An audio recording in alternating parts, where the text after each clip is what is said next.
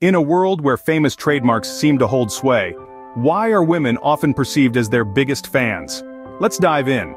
For centuries, society has placed an emphasis on women's appearances, pushing them to seek out quality and luxury.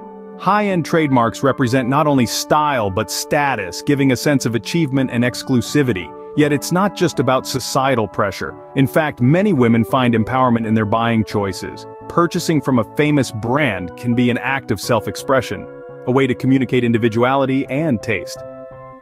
And let's not forget, these brands often deliver unparalleled quality and design. Yes, the price tag might be high, but the value is in the details. The craftsmanship, the materials, the longevity. So are women slaves to famous trademarks, or are they simply discerning consumers, appreciating quality and expressing themselves? The answer might be more nuanced than you think. Remember, at the end of the day, it's not about the brand, it's about the woman who wears it. Her value is inherent, not determined by a logo or a label. That's food for thought. Tune in next time for more intriguing insights.